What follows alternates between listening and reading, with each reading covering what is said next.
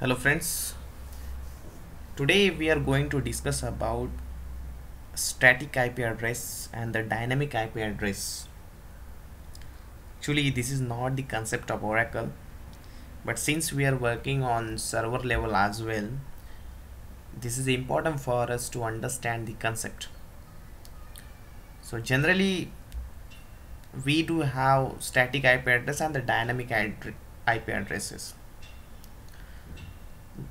Static IP address means the address which is static, which will not change anytime.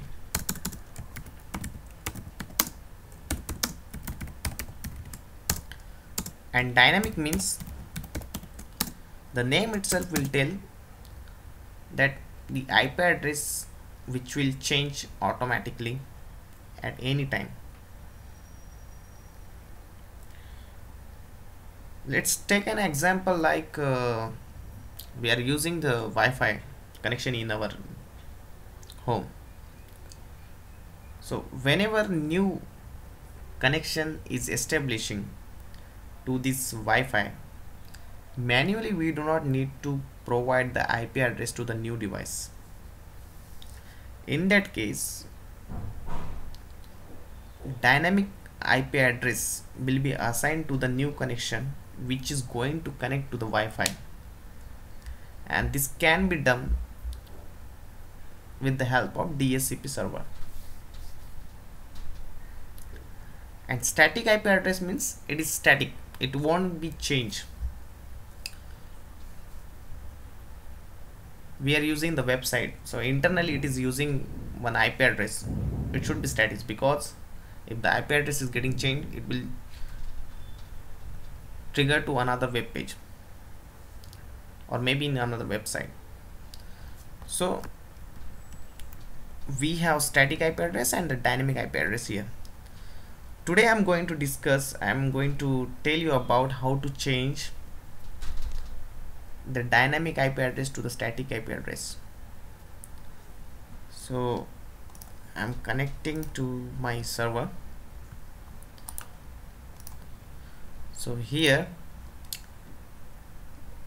I'm using the Oracle Enterprise Linux 5.5 version. Let me check the IP address. My server is using 192.168.53.55 IP address. It's a static IP address which I have assigned earlier. So I'm here, /0 is my adapter. Let me edit it. Here I can see we do have the two options: actually obtain IP address with the help of DHCP server, and the second one is static IP address. If I'm using this DHCP, my server will get the IP address automatically. So I'm just trying to figure out what IP address it is going to give.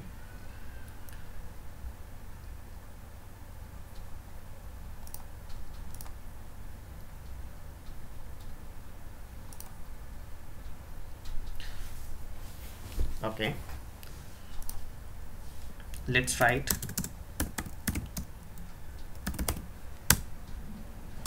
Here we can see previously the IP address was 53.55. now the IP address is 52.141. so our IP address is changed dynamically. Now I want to give the static IP address to this server, so we have need. Okay, go here, click on the edit button, then use this static IP address option.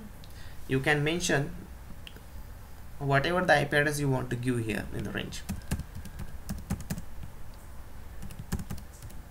I'm giving here 55. Subnet mask will be 255.55.0. okay, then click on the OK.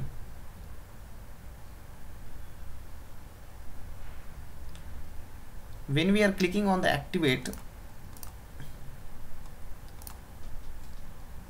it is restarting the network service. We can also manually restart the network service.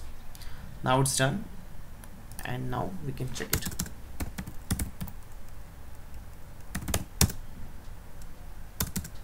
Let me restart the network service once again.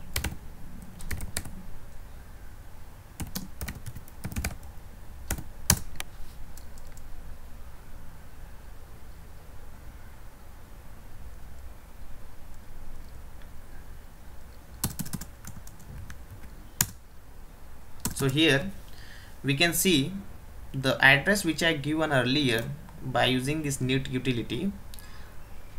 The static address has been set over here. So next time when my server is getting rebooted, that time it will be having the same IP address. This IP address won't be changed. So this is called the static IP address. I hope you guys understood how to set the static IP address. If you have any query, you can write a mail to me. Please subscribe my channel and give thumbs up. Thank you so much. See you soon with the next video.